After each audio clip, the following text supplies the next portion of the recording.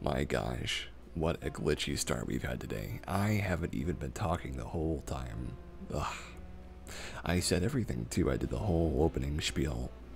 Well, I'll say it again. It's 7:34. For the first time, I haven't been on time to say 7:30 p.m. CST. Say that, pretend that I did though, for the sake of continuity. And welcome, all of you, to Cast Talks. And hello to you, Playful and Ginny. Yeah, it's alright. Uh-oh, we've got some bots in chat. Let me get rid of them for you.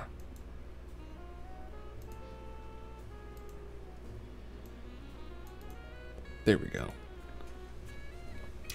So, let me tell you a little bit about what this show is.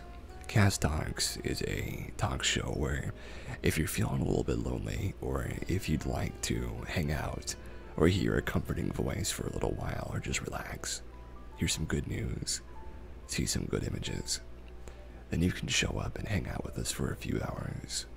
You can talk and chat, and I'll respond to you, or you could even just lay in bed and fall asleep if you'd like to. On tonight's episode, we're talking about some Relay for Life news. We're talking about some good news. And then we'll be going into a few stories I have written down right here. And that's all coming up tonight on Cast Talks. I didn't notice at first. I didn't notice, it's true.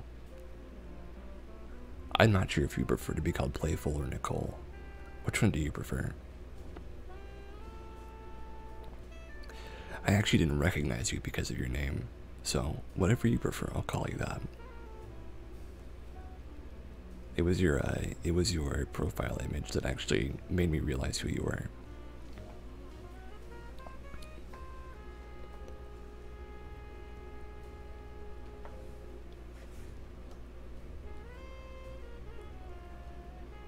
I'll call you Playful for now, just for the sake of continuity, which I've said twice now on this stream. But Ginny, Playful, how are you two doing? How is your week going? I'd like to hear about that if you're willing to share.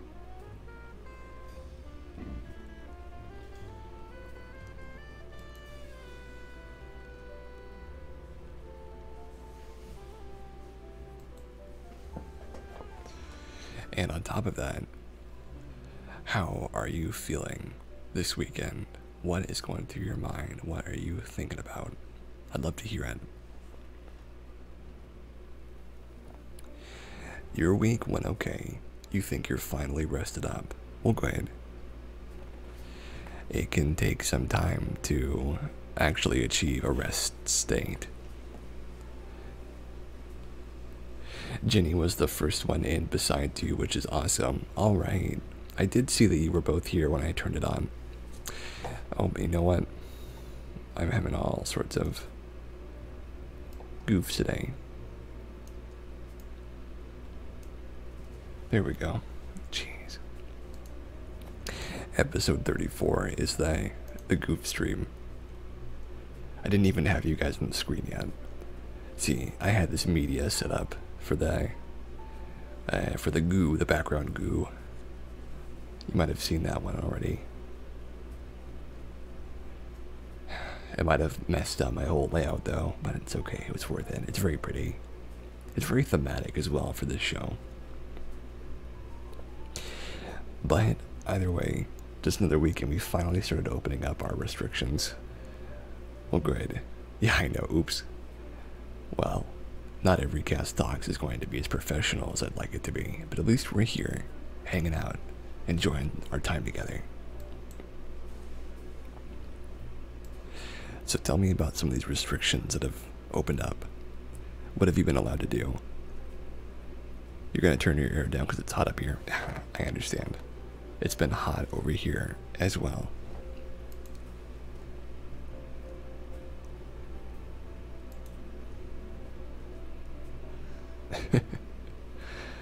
No, it's alright.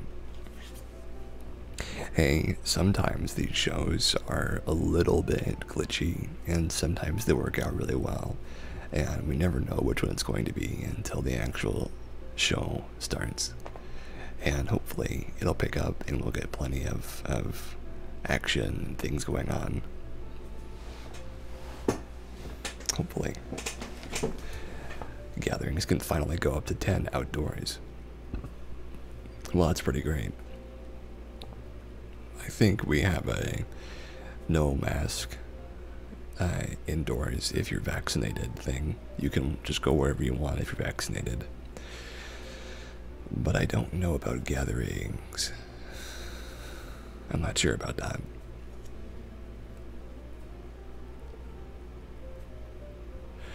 But what I do know is that we are coming out of this. We're finally starting to see the other side. Maybe even come through the other side, little step by step. Yeah, I don't think Jared will be around. He's at Relay for Life right now. I think that he will appear eventually, but I don't think he's going to be here to chat for the moment. But me and Lily, which is a clip I'll show you later, we're hanging out, and we did a full lap around the course, which I was very happy about. A full lap. We got to hang out for a little while, and I held her hand while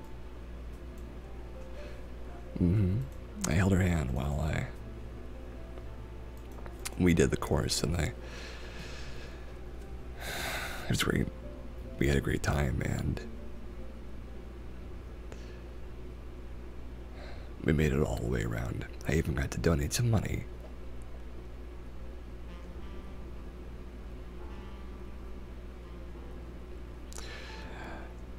And I'll show you guys some of the footage from that in just a little while. But to begin with, we're going to start with some good news.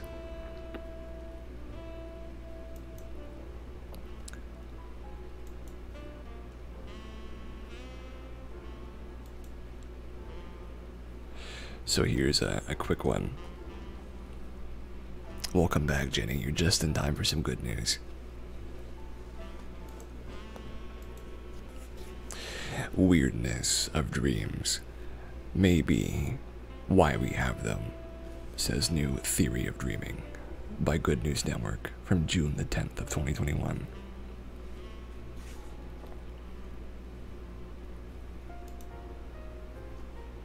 You're quite welcome. Inspired by techniques used to train deep neural networks, a neuroscience professor has argued for a new theory of dreams, the overfitted brain hypothesis. The hypothesis from Eric Hole at Tufts University suggests that the strangeness of our dreams serves to help our brains better generalize our day-to-day experiences. There's obviously an incredible number of theories of why we dream, says Hole. But I wanted to bring to attention a theory of dreams that takes dreaming itself very seriously. That says the experience of dreams is why you're dreaming. A common problem when it comes to training AI is that it becomes too familiar with the data it's trained on. It starts to assume that the training set is a perfect representation of anything it might encounter. Data scientists fix this by introducing some chaos into the data. In one such regularization method called dropout, some data is randomly ignored. Imagine if black boxes suddenly appeared on the internal screen of a self-driving car. The car sees that random black boxes on the screen and focuses on overreaching details of its surroundings rather than the specifics of that particular driving experience. Will likely better understand the general experience of driving. The original inspiration for deep neural networks was the brain, Hole says, and while comparing the brain to technology is not new, he explains that using deep neural networks to describe the overfitted brain hypothesis was a natural connection. If you look at the techniques that people use in regularization of deep learning, it's often the case that those techniques bear some striking similarities of dreams.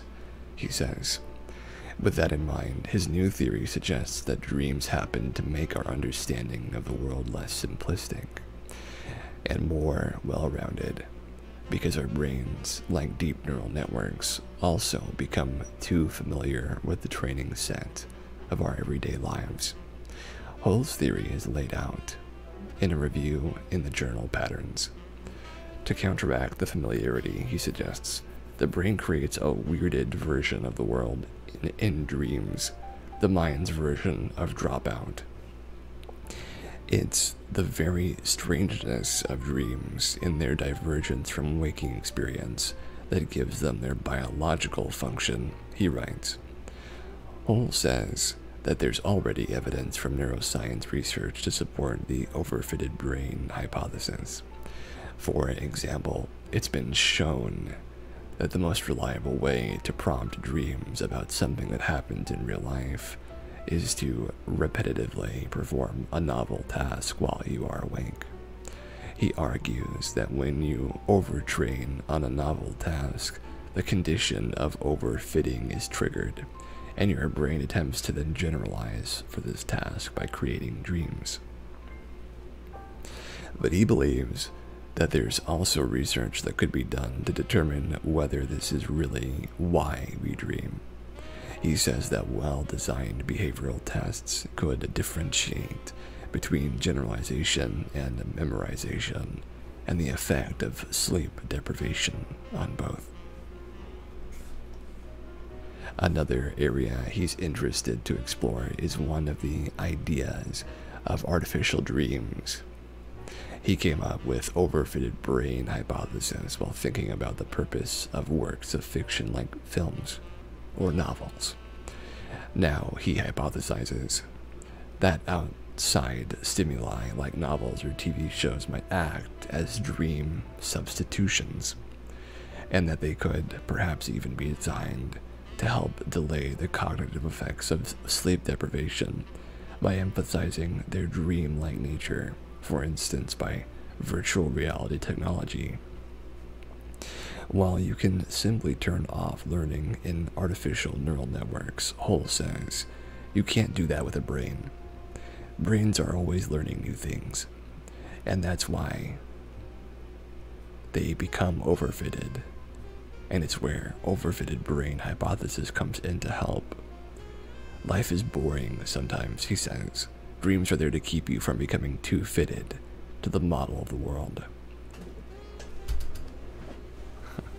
I've never heard that before.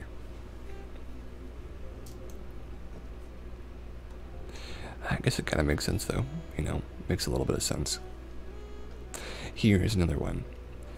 Endangered humpback whales gain new protections in Pacific Ocean from the U.S. by Good News Network from June the 10th. The U.S. administration has announced it will be officially protecting 116,098 square nautical miles of the Pacific Ocean as critical habitat for 3 populations of endangered humpback whales. The final rule could begin to help protect migrating whales from ship strikes, entanglement in fishing gear, and oil spills. The action was prompted by a 2018 legal victory by the Center for Biological Diversity, Wichita Foundation, and the Turtle Island Restoration Network, which sued over the federal failure to designate critical habitats as required by the Endangered Species Act. Pacific humpbacks finally got their habitats protected, and they've needed it for so long.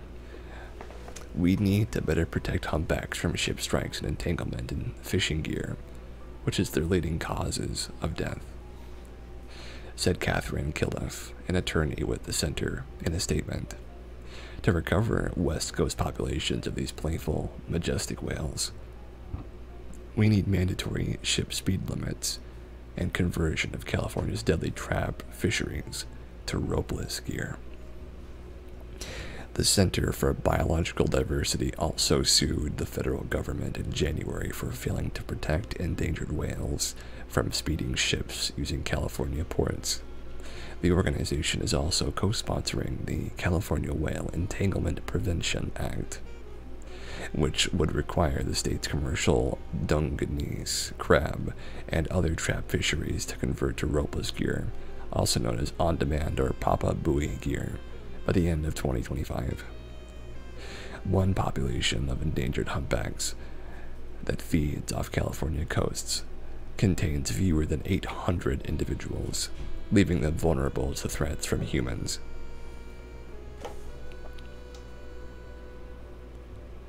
This rule is a win, as it designates a total of 224,030 square nautical miles for the 2 endangered and 1 threatened populations.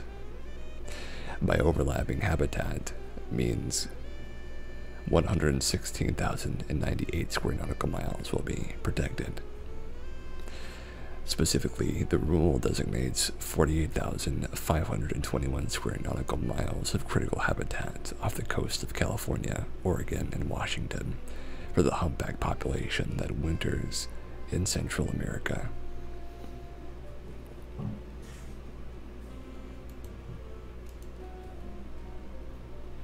The Mexico population got 116,098 square nautical miles in the North Pacific Ocean, including Bering Sea and the Gulf of Alaska regions. That also made up the 59,000 square nautical miles listed for the Western North Pacific humpback population. Today is a good day for humpback whales and the ocean all living things depend on, said Todd Steiner, Executive Director of Turtle Island Restoration Network. Designating 116,000 square miles of critical habitat in the ocean is something to celebrate, but whales, turtles, and dolphins still need attention, additional protection from industrial fishing and ship strikes to recover and thrive, so we won't be resting on our laurels. Critical habitat protection will help safeguard ocean areas essential for migrating and feeding. The designation will ensure that federally permitted activities do not destroy or harm important wildlife habitat or whale habitat. Evidence shows that endangered or threatened species that have protected critical habitats are twice as likely to be recovering as those without it. And that's good news, indeed. I like that one.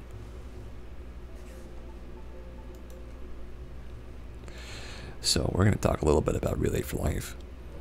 Relay for Life is a thing that happens in Second Life every year. This is the 2021 year of what is essentially a cancer research funding group, a funding charity organization that helps people with cancer and people studying cancer.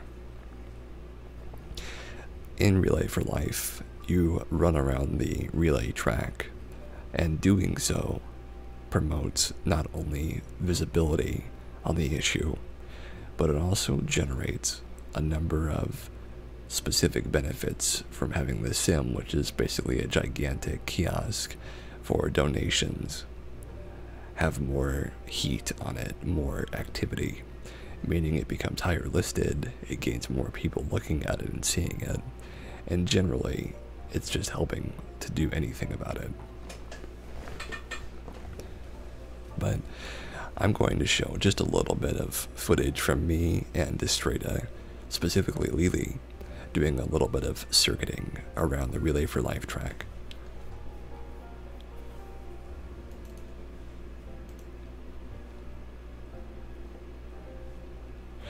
Well, look who it is. It's Ella. Ella. Well. Welcome on in. Glad you could make it.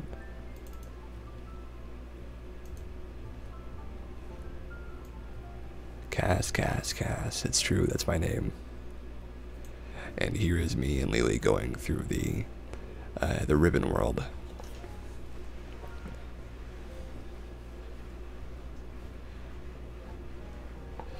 The ribbon world, or the rainbow world as it's called sometimes, is a field of colorful knots and ribbons.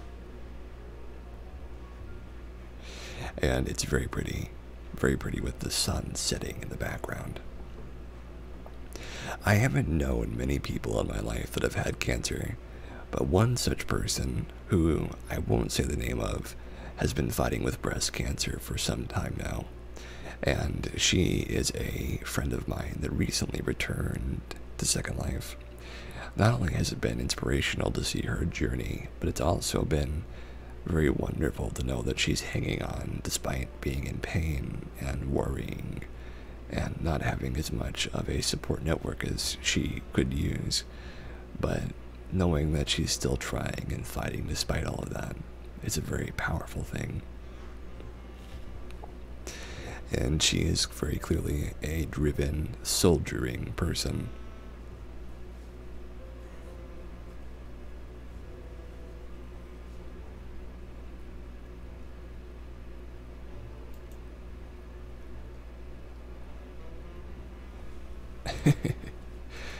Yeah, Playful changed her name, which confused the heck out of me. I didn't know it was her, but I figured it out, luckily. Luckily, it did happen.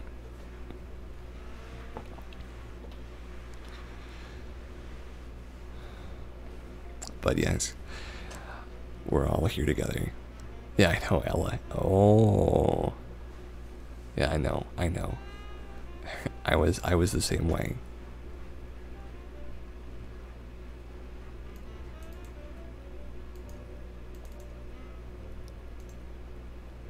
And here's the beginning of the course. Me and Lily were walking on down. The themes of this year were mostly Wizard of Oz and King and Queen, Prince and Princess style stuff. To reduce your risk of cancer.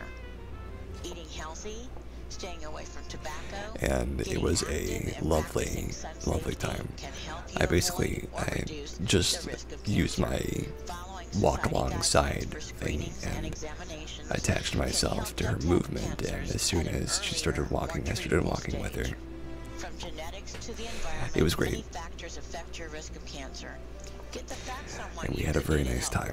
I got to see the entire track, which was also very nice. And there's so much to do. There's campsites, there's lovely people to talk to, and there's just a smorgasbord of helpful things to let you know about cancer, about survivor stories, and about everything else going on. And if you would like to, you can go into the Relay for Life event just by searching, and let me find the actual place for you in Second Life. It is actually, you can probably see it on the screen. So I'll zoom in on it.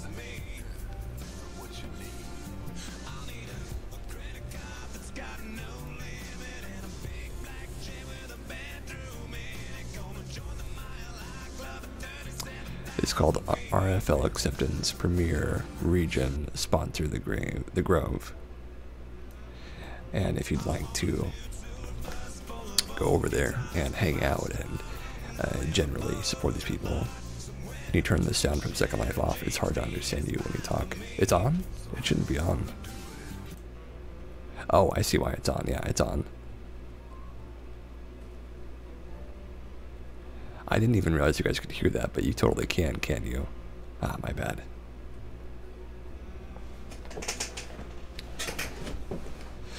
See, Ella, this is the Goof stream. This is the stream that is totally just backwards, upside down. Yeah, I know, Playful. Oops. Why did I record sound for that? I didn't even know that it was recording sound. What a goof. What a goof.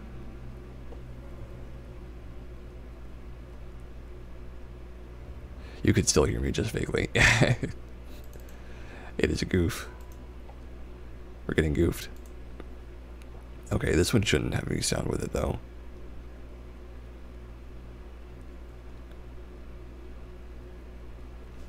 But yeah, there is a lot of good stuff happening at Relay for Life. despite this Goof stream, which, you know, there's always a Goof stream every now and again, there is a lot of good stuff happening, and if you'd like to support them, then I believe they have a website you can go to. Let me check.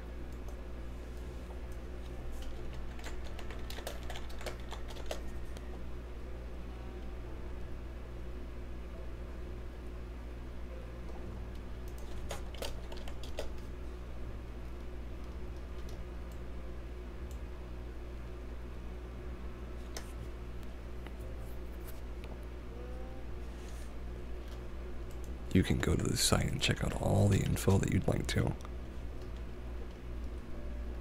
And it's a pretty darn good place to go and help out with the cure for cancer, which who knows when that will be, but I hope it's soon.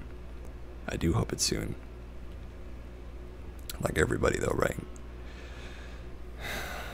But yeah, I am more than I'm joyed that I got to spend that time walking around the circuit. But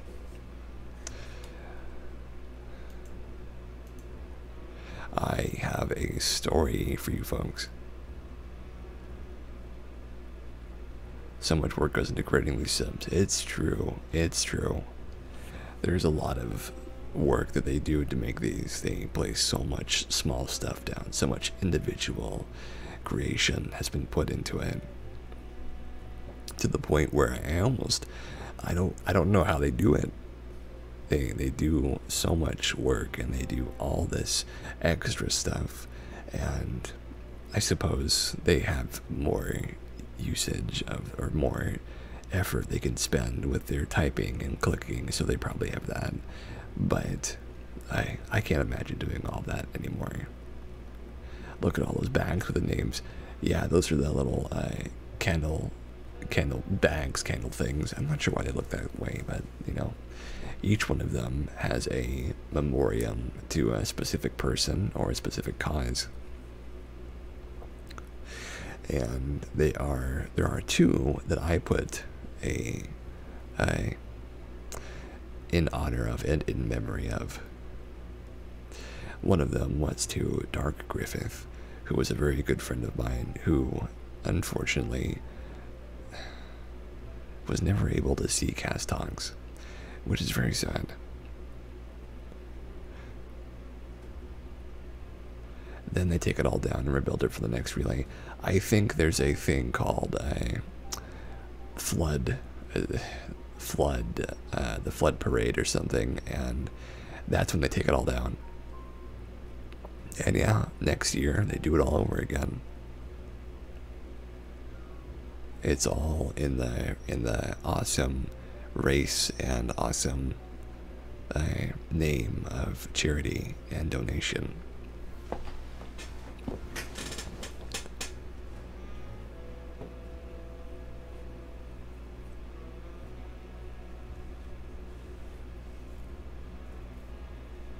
And it's a very good thing. They get a lot done and they do a lot with it.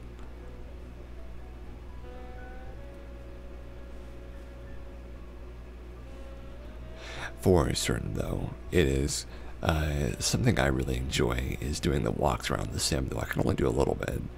And I'm looking forward to the snail races, which I don't know when those happen, but I am going to look it up and try to get involved with those so I can get some footage of the snails, because I love those snails. That's one of my favorite parts of the Relay for Life, maybe my most favorite part.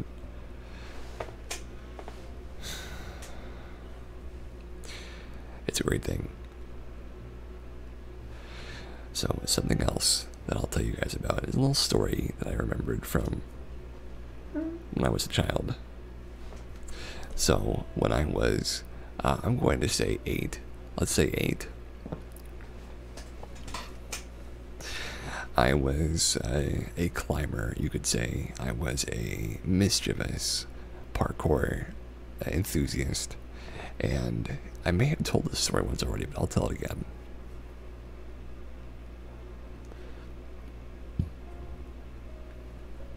So, I had this group that I had made, and it was a group of other parkour enthusiasts who banded together to climb things that we were not supposed to or meant to climb.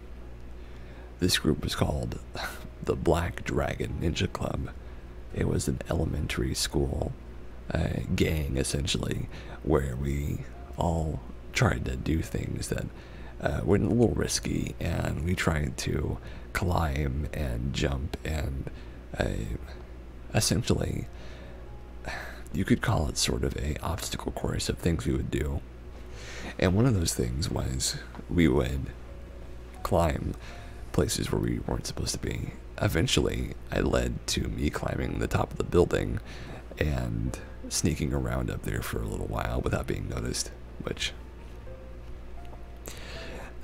the teachers and the yard people, I'm not sure what you would call them, the people who were watching the kids during their recess, they do not like that. They really do not like that. And I was never caught for that, but I definitely would have gotten in trouble if I was. The thing I was caught for was I was climbing up the side of this bridge in the sandbox area, and there's this barred bridge with a bit of a tryptophobic flooring with lots of holes on it, and there were these younger ladies about my age, and they were discussing something very serious, and I wanted to try and look, there goes the people on their horses in the background, and I was climbing and I interrupted them and said hey there while I was just hanging off the side of the bridge, and the recess person saw this, and they walked up and they're like, okay, you're going down, and they grabbed me around the ribs and stuff, and they hoisted me down to the ground, and they said, you're going in the corner. And so I had to sit against the wall and watch everybody else have fun for the rest of recess. What a silly thing. It didn't stop me, though. It didn't stop me from climbing things where I shouldn't have been climbing them.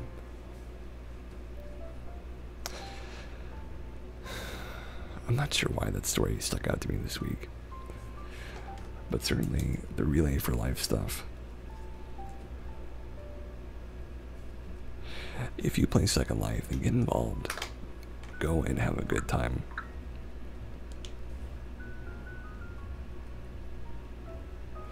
Go and have a good day and go hang out over there with those good people. And I would like to get Jem on the show at some point, though. I'm glad it wasn't for this stream, because this has been a Goof stream so far. And she'll probably be less busy next week as well, so that'll be a good thing.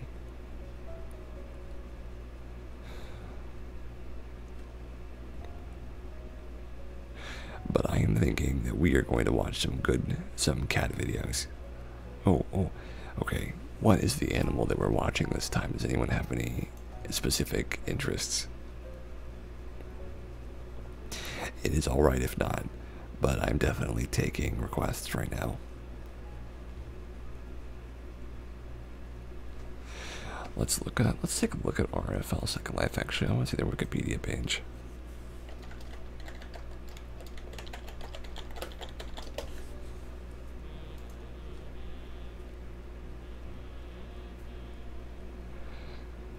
Let's do this.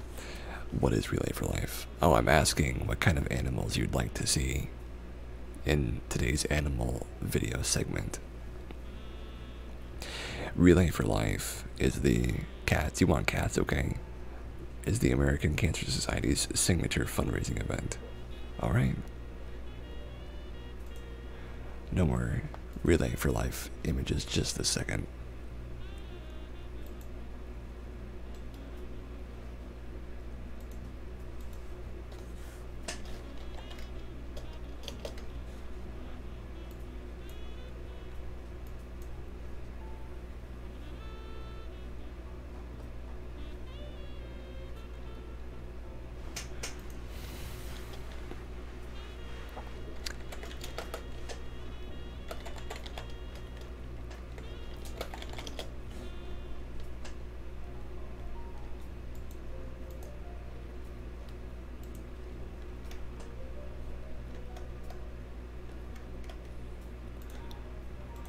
first video is called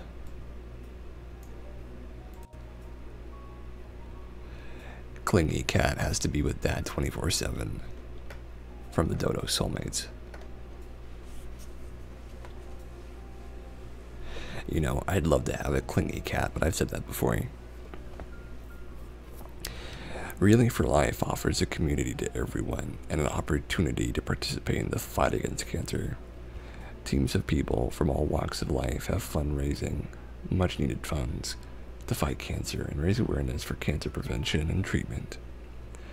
Teams of people camp out at local high school park or fairgrounds to take turns walking or running around a track or path. Relay for Life is the signature event of the American Cancer Society and Second Life, and has been active and continually growing in Second Life since 2005.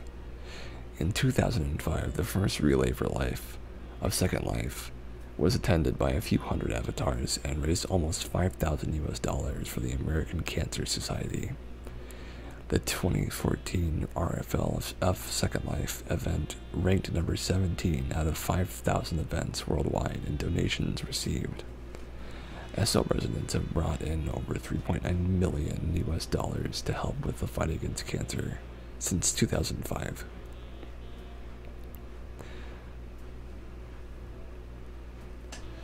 I love that. This stream is all over the place today. Man, oh man.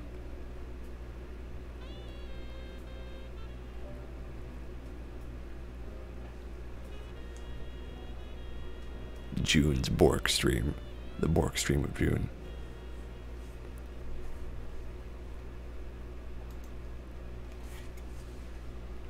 Oh, Ella, I meant to ask you, how are you doing? I didn't ask what I wanted to.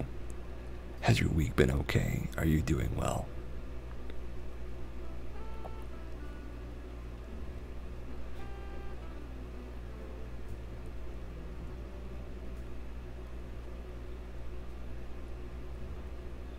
Cat squats.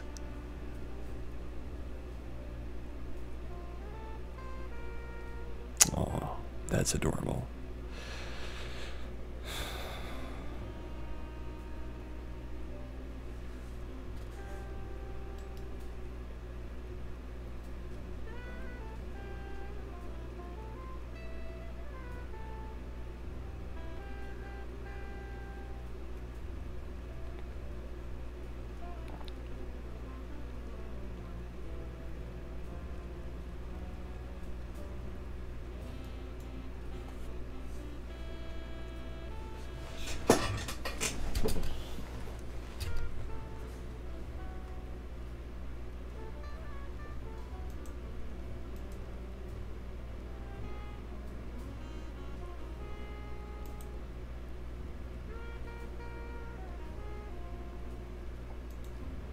The next one is called Woman Adopts. Oh no, Second Life started up by accident. Woman adopts grandparents' grumpy cat.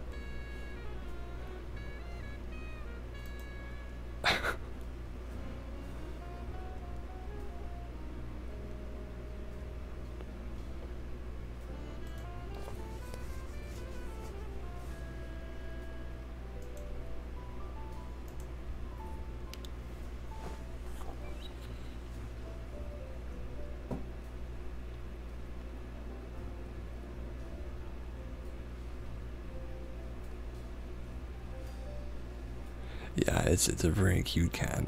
Is that a tabby cat?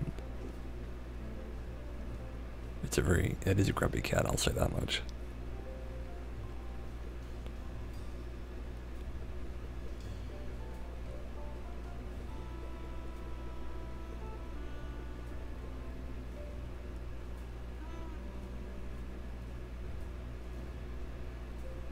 I'm glad you're enjoying it though, Jenny.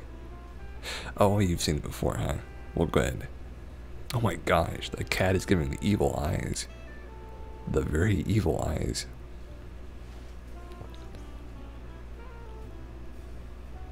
It's a calico. Alright.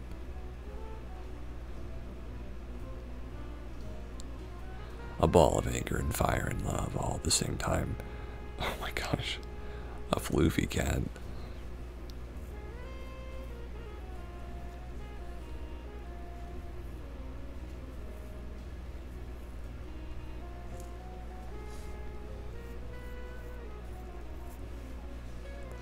Catwalks.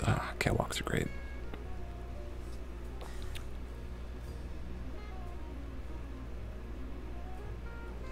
But here are some frequently asked questions about Relay for Life, Second Life.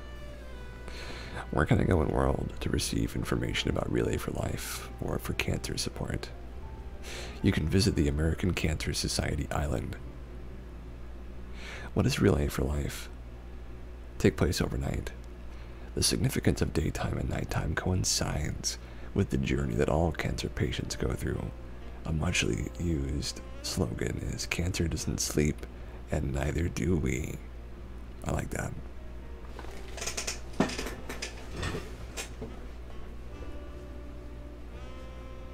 How does this relay differ from Relay for Life in real life?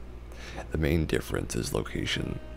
Residents form teams, set up and decorate campsites, and sell small items to help raise money, just like at a local relay.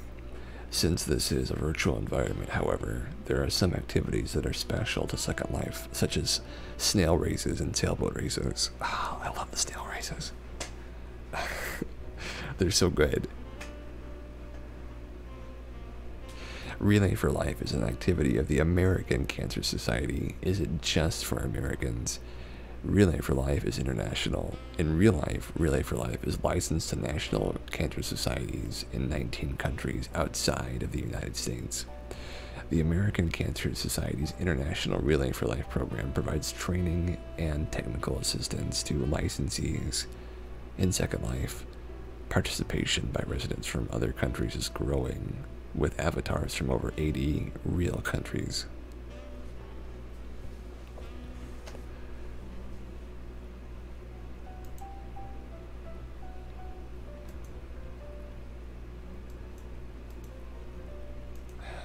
The Borg stream continues.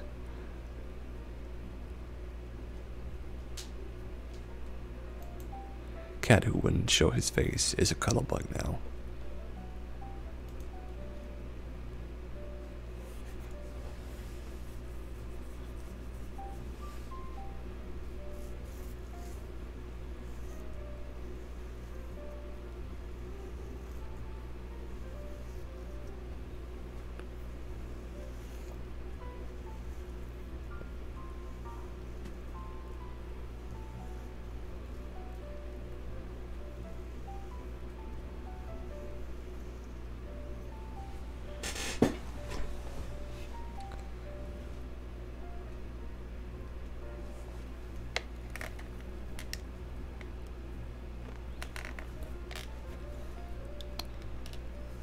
Oh, Ginny, how are Gilly and Reba doing? I forgot to ask you.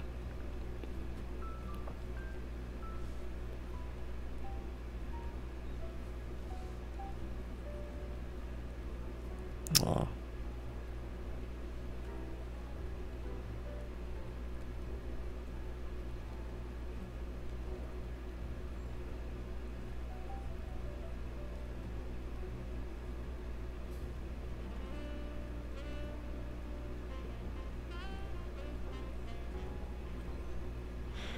A good home for a good cat.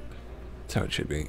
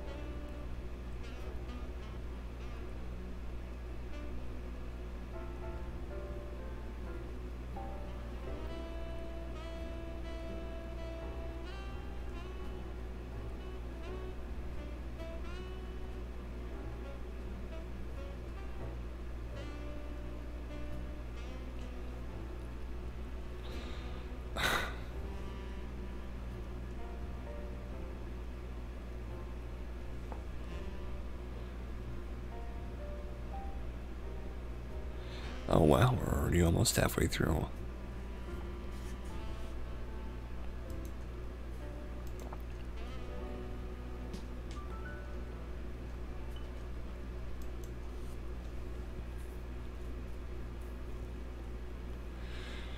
Yeah, this Borg stream is going by pretty quick. Oh.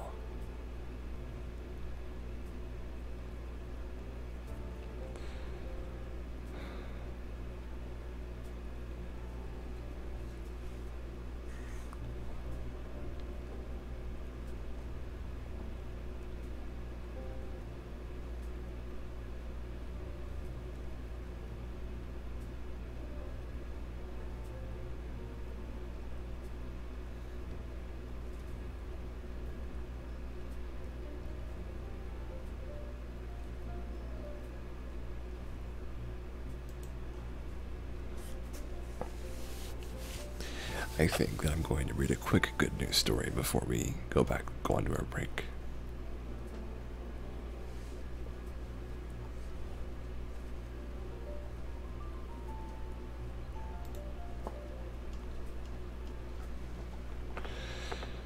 Let's do it. Alzheimer's patient asks wife to marry him after falling in love for a second time, by Judy Cole. Love is wonderful the second time around, but it can be all the more special if you don't remember the first time.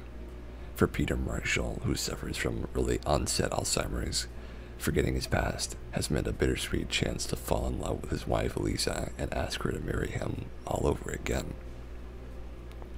Peter and Lisa have been married for 12 years. At 56, his illness has progressed rapidly, but no matter what turn his condition takes, Lisa remains steadfastly by his side because even if he can't remember her name, he knows that he loves her and that she loves him. Let's put another one on.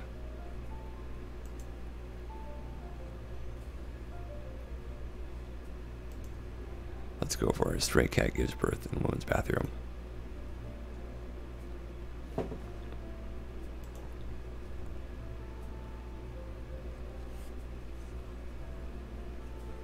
He doesn't know that I'm his wife. I'm just his favorite person, Lisa told NBC News for New York's Ida Siegel.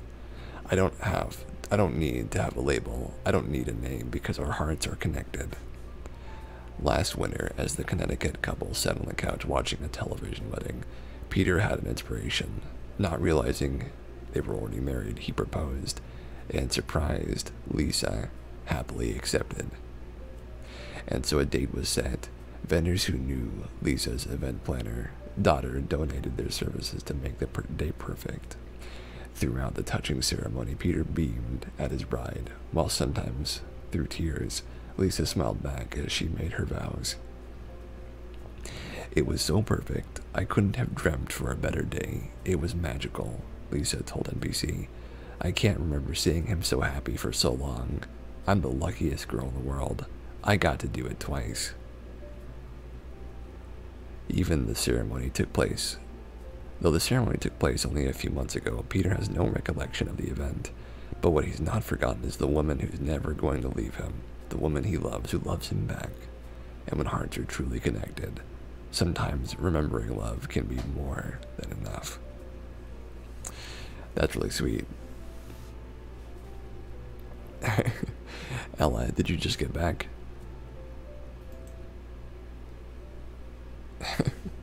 I was just asking how your day went. You might have missed it, though.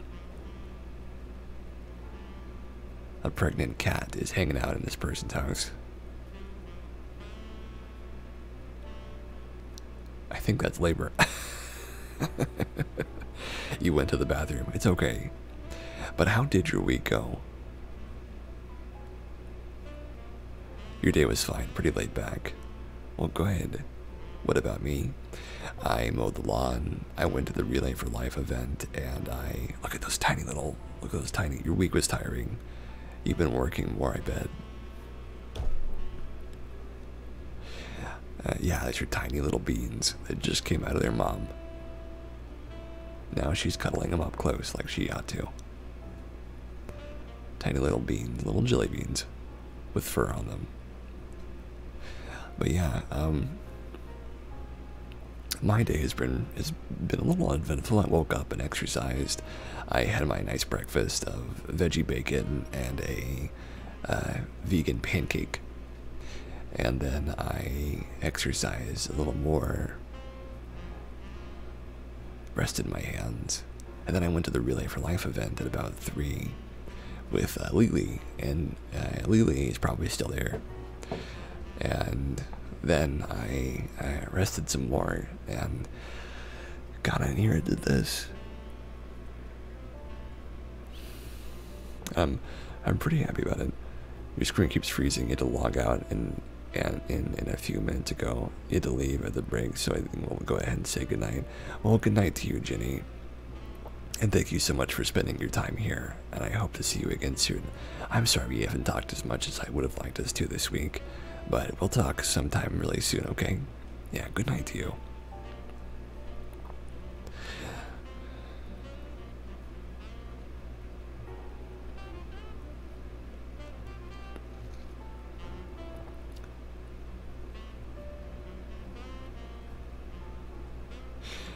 And we are going to go into our break. Now what we do at the halfway point is we stand up and stretch out and take some time to just relax and make sure that we're not sitting down or laying down too much. We get a drink of water and go to the bathroom and just take a moment to have a little walkabout.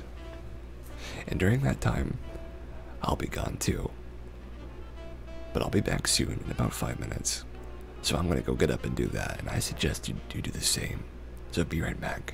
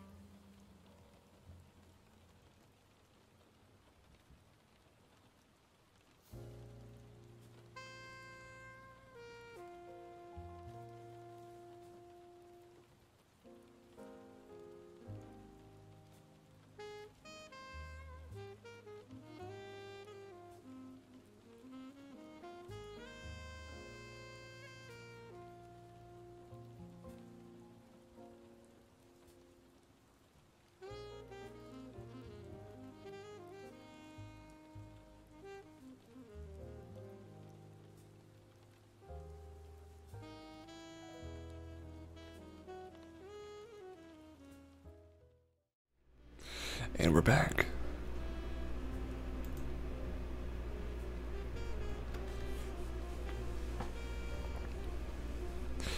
Well. Looks like we're all back here, hopefully. And I hope you had a nice little break from whatever you were doing, laying down or just relaxing. But I'm feeling a little exhausted myself, to be honest with you. I remember I was laying down just a little bit before the stream started, and I was thinking, man, when this stream is done, I'm gonna lie down again and just go to sleep. That's what I'm gonna do. Because I've been out there in the yard mowing the lawn. I forgot to mention I mowed the lawn today. And I did goof at the beginning. Oh, Ella. I did spend a little bit of time working on the break screen. The break screen and the opening scene are the two things I've added to the stream just recently. You don't think either of you moved? Well, that's alright. Totally alright.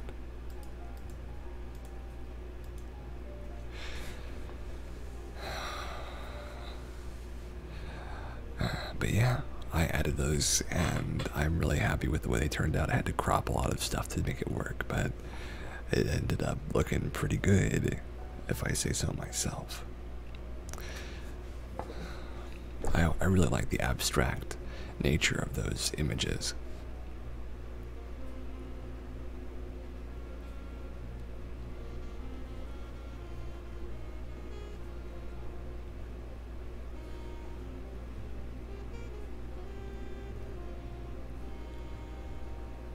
You can't wait to see the started screen next stream. Well, I'm glad that you're so excited about it. It's basically the same thing, but with a different text over it. But you know, it's very pretty. It's very, very pretty.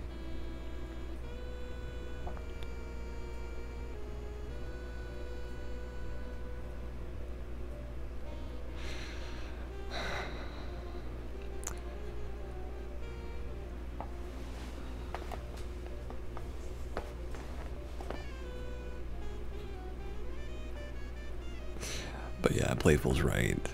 Today is a Goof stream. It's a Bork stream. A Dingus stream, even.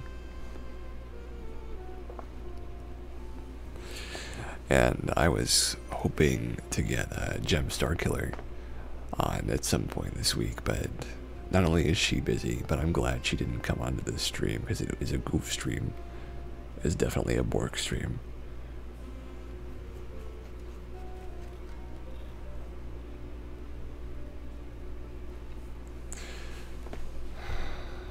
Alright, we're going to read some more good news.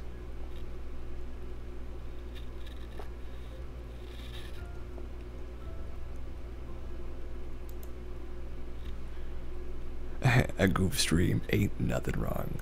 Well, I'm glad that you think so.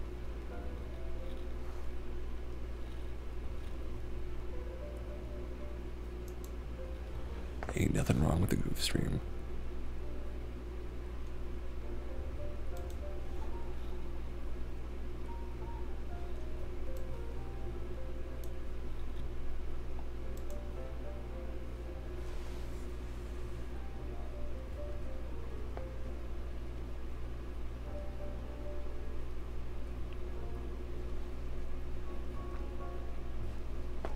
So, here's some more good news.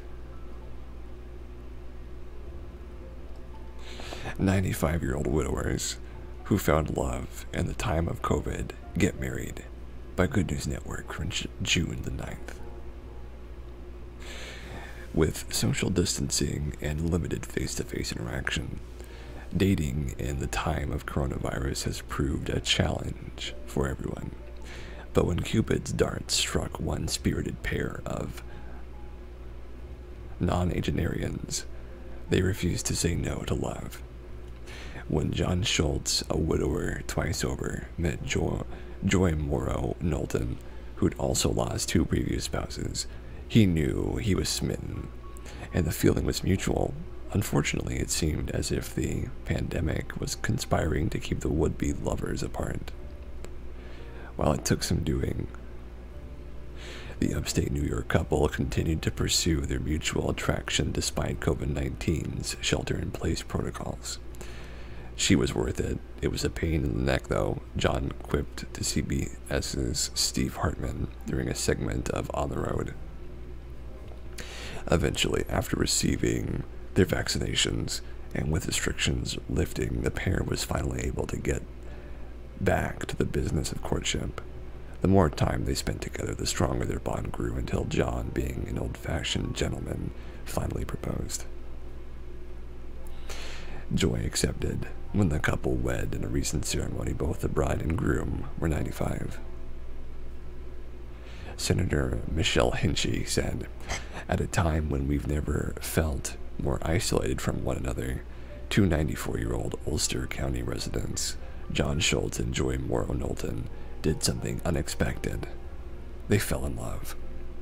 On Friday, we had the honor of accompanying John and Joy for a very special outing to the Kingston POD site, where they received their final dose of the COVID vaccine and where I had the opportunity to present them with a Senate certificate in recognition of this momentous occasion." Joy, a former Rondout CSD school teacher, and John, a businessman and former president of Canfield Supply in Kingston, remind us how important it is to lead with love during challenging times. We're grateful to John and Joy, who recently got engaged, as well as John's wonderful family, Emily, Claire, and Barb, for allowing us to share this amazing milestone with them. In traditional romance sagas, the hunky hero and the spunky heroine must face a gauntlet of obstacles before finally arriving at their happy ending. For John and Joy, it didn't take being young or hunky to find true love, but being spunky sure paid off. When asked what was the key to his dad and new stepmom's successful romance, Schultz's son Pete had a ready answer. Perseverance, he told Hartman. They'd call every day. They'd find a way to get together. They did whatever it took. Hunky and spunky, huh? Yeah, I know what you mean, Ella. I know what you mean. Proving that if you have the courage to follow your heart, you're never too old to say, I do. It's pretty good. It's a pretty good one.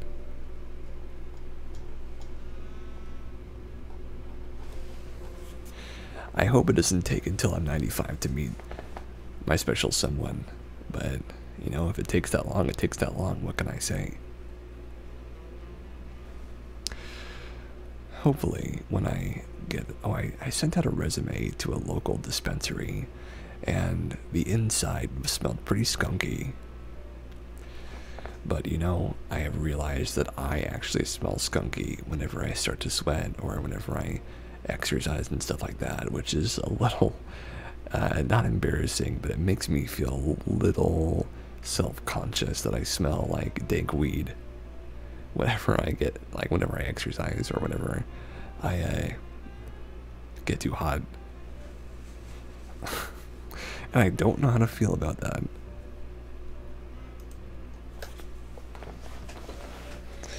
It's certainly an interesting time to be me, to learn things like this.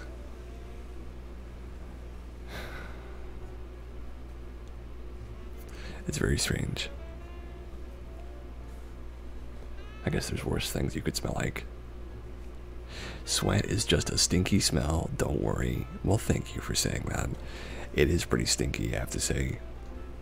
It's pretty stinky. I'm sure someone out there would be more than happy to smell my skunk scent. Just like I'll be happy to smell theirs.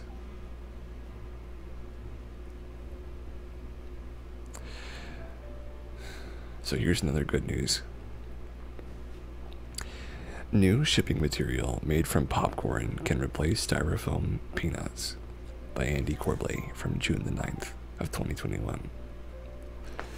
In a stroke of scientific genius, a German researcher enjoying a box of popcorn in a dark movie theater realized that the overpriced butter-soaked concession had the exact same size and consistency as styrofoam packing peanuts.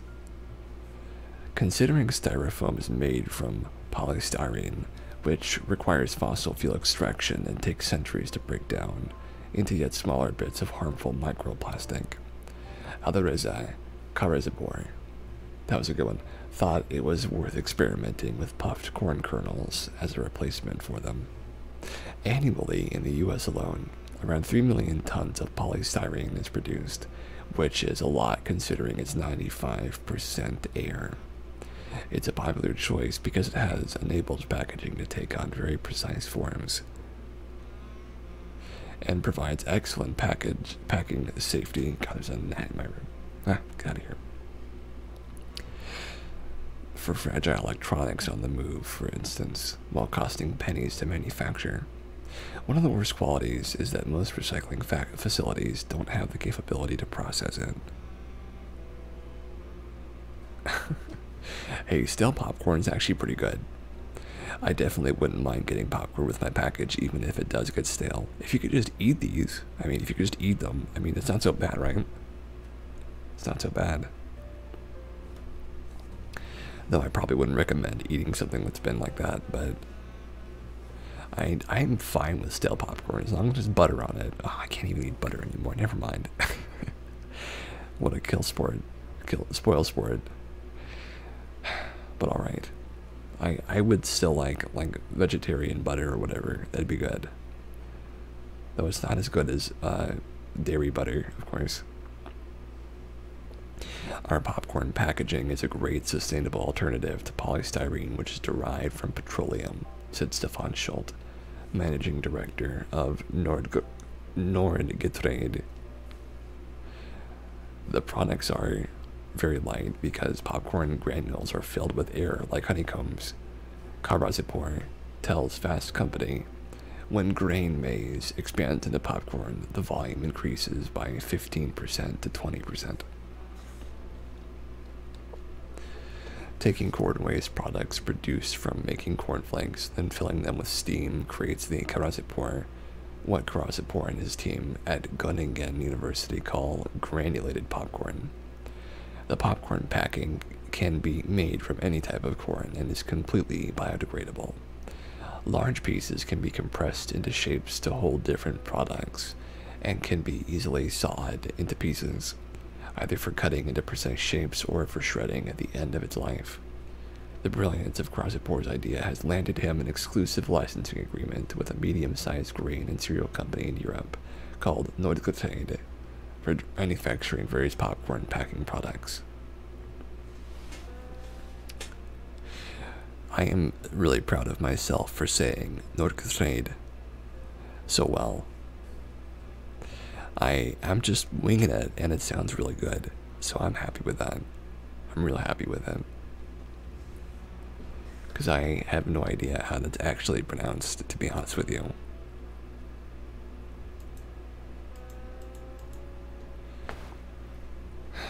That's a good one. It was a very good one. Oh, here's another good one. Okay. 5 experiments proving invertebrates are much smarter and more aware than we think. By Andy Corbley from June the 8th of this year. Swat a fly, who cares? It's not like they have feelings. Or do they? Jonathan Balcombe is an English ethnologist, a studier of animal behavior, and has published several books on the subject, the most recent of which was called Superfly, The Unexpected Lives of the World's Most Successful Insects. In it, he begins to try and unravel our natural-born prejudice towards anything with more than 2 legs, and shows that many of the most well-established intelligence tests we use for mammals and birds can also be passed by bugs and cephalopods. In a Literary Hub excerpt, he argues that this should at least leave us revisiting whether these tests prove intelligence as such, or if we need to re-examine the concept of animal intelligence at large. Let's take a look at how intelligent invertebrates are. Bees are known to have a mind-bogglingly complex sensory interconnectivity through the use of pheromones that allow them to seemingly move as if controlled by a single mind. And yet individual bees can recognize individual human faces and understand concepts of something same and something different, which was demonstrated in tests with shapes and colors. Honeybees seem to know they know things as well. One cited study suggested bees would not participate in tests that were very difficult if failure meant receiving a bitter-tasting liquid at the end.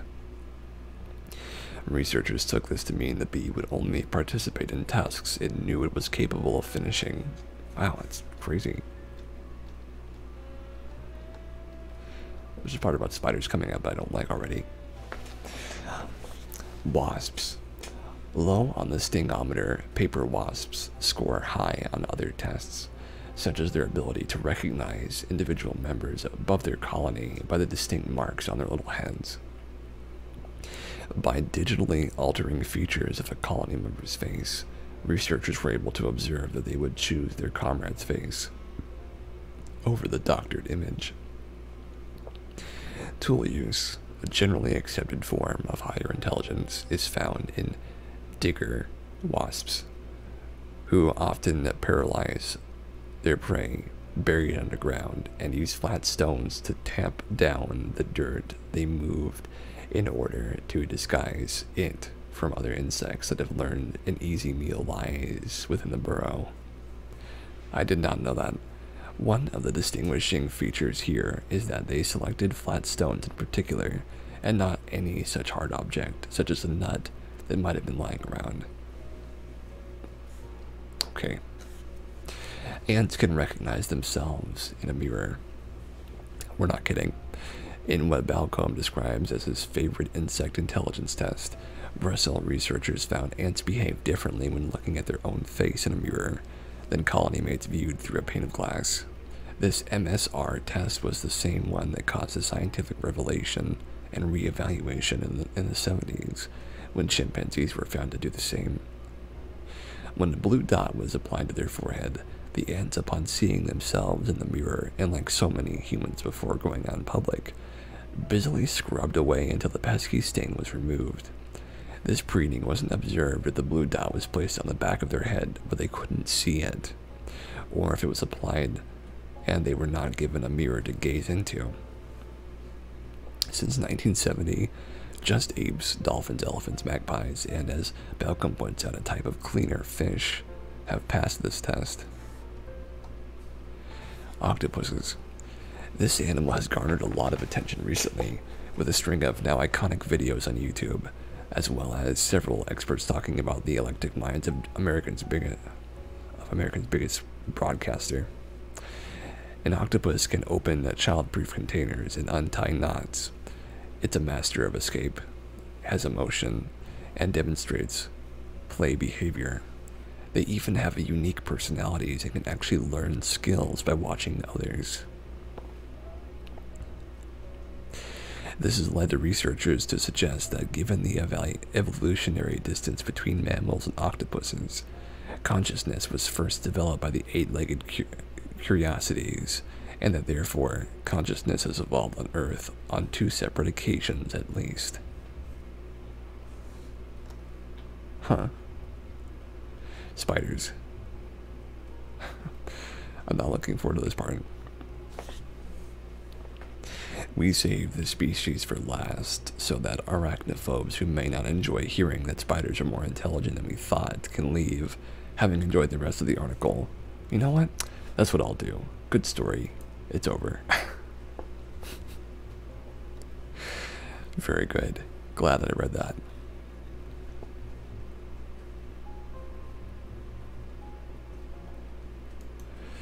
Let's get another one in here. These homegrown mushroom hives could save Ireland's bees, by Andy Corbley, from June the 7th of 2021.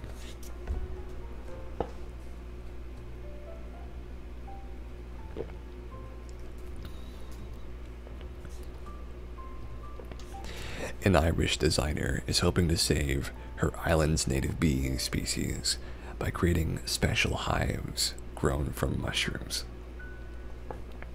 Placing on the world top 20 for the James Dyson Design Award for Sustainability. Hurry back, Ella. The prototype hive, called Econoc, is being designated specifically by name Demery for the Irish black bee, as well as to get more people involved in conversation and conservation. Plummeting bee populations in Ireland are not only the result of habitat loss or pesticide use, as is common elsewhere, but also because for years the country imported bee populations from warmer climates that have a hard time surviving the Irish winter.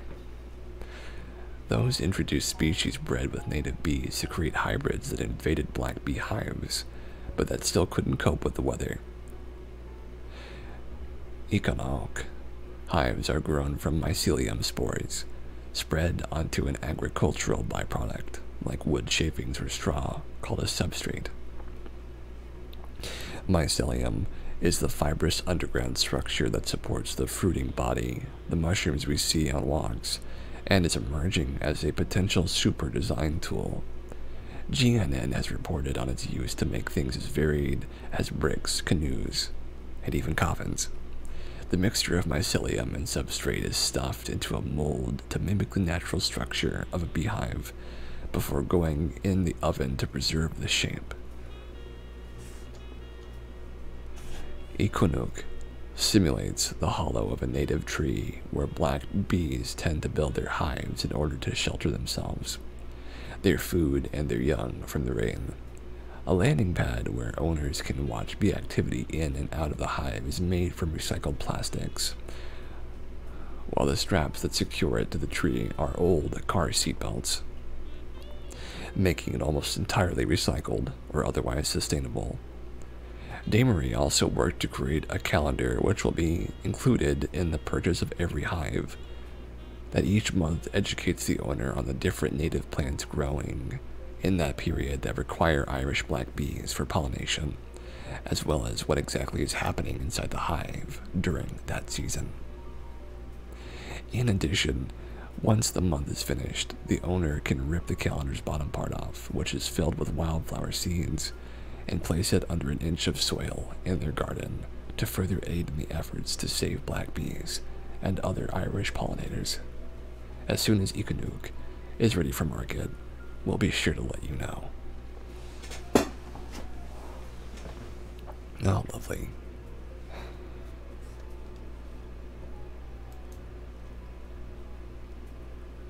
So I want to look at more of that awesome footage of the Second Life Relay for Life stuff. Welcome back, Ally. Did you get to see any of the footage already that we had from Relay for Life?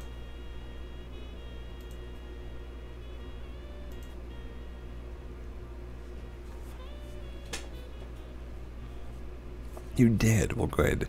I'm showing a little bit more of it right now. Me and Lily got to do a little bit of walking for a little while.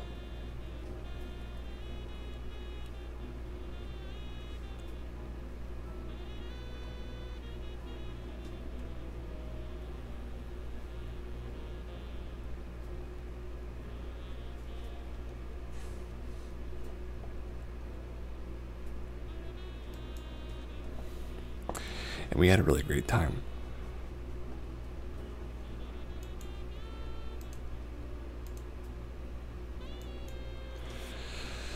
And I hope that my efforts to improve the Relay for Life, to give people money and to support cancer research, I hope that goes a long way. I generally have a lot of goodwill towards these charities. I really feel like they do a lot of good, and I feel like it's really great to have them and that they exist as a go-between for people who want to help and people who desperately need help.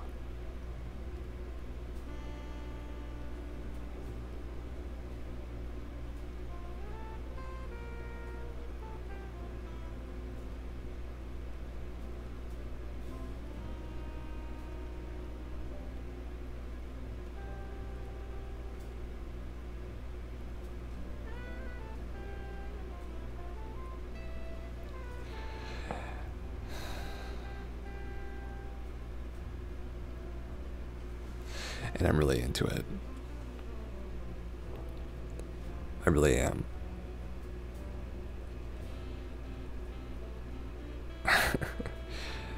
You know, this Goof episode, it may end up being a hour and a half long episode as well, because I'm actually pretty tired.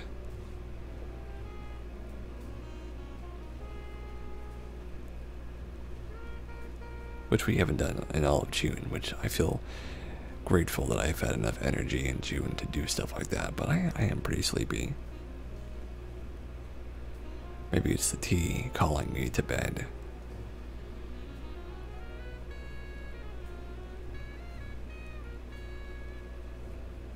Yeah, let's make this hour and a half stream. If you need some sleep, get some sleeps. Well, thank you. I'm always glad to have your advice, Ella. So, that's going to be it for us today. We've come to the end of our time. And I want to thank everyone who's been active in chat, Playful, Jenny, Ella. And I also want to say I am very grateful to be here and to be doing this for you guys. It is a wonderful thing, what we do. And I hope that you'll all, it was a good Goof stream. Well, it's good. I'm glad that you're here, Ella. And I hope that we can come back next week and maybe have less of a Goof stream, because the Dingus stream, it does stress me a little bit, but I can make it through. Either way, as always, you guys have, I hope you've enjoyed yourselves, and make sure that you have a good night. You get to sleep okay, you stay safe, and you take care. I'll see you next time. Bye-bye. Stay classy. Oh my gosh. I hope that we all stay classy after hearing that one. Stay Cassie. You know, I know what you meant, but still. that was pretty good. I like that one.